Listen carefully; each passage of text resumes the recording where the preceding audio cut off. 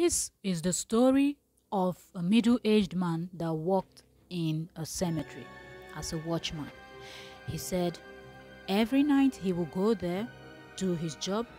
For over 3 months, he saw nothing. Everything was normal. Everywhere was quiet. It looked like a cemetery. One night, he was at work. All of a sudden, he started seeing people. So he picked up his flashlight, went to check, to investigate, to see what's going on. When he realized what he just saw, he took to his heels and ran away. He went home. But he knew he wasn't educated. He couldn't get any other job that would pay him as good as this. So he got ready the next night and went back to work. When he went that second day, he didn't see anything. And he said, good, I guess everything is okay now. For the next few days, he saw nothing. Wait for the next